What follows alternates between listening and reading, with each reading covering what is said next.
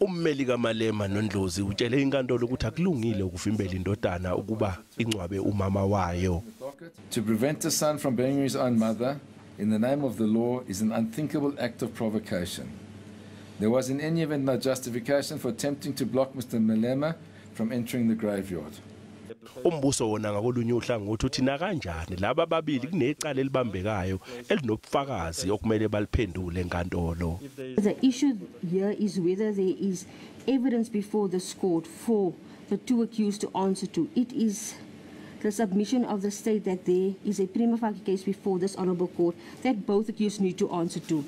Umbuso uthi unabo ubufakazi ukuthi imoto eyayihamba uMalema noNdlozi yayingeyona ingxenye yezimoto ezayishaya ujenge ihamba nomndeni wakwaMandela.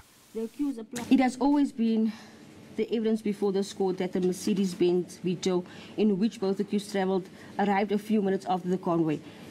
After the convoy arrived at the cemetery and was not part of the said convoy. This evidence has been corroborated by witness Mapisa. yeMantshi uLieutenant-Colonel ibe isisichithi isicelo salabo bobabili sokuthi kuchithwe leli icala.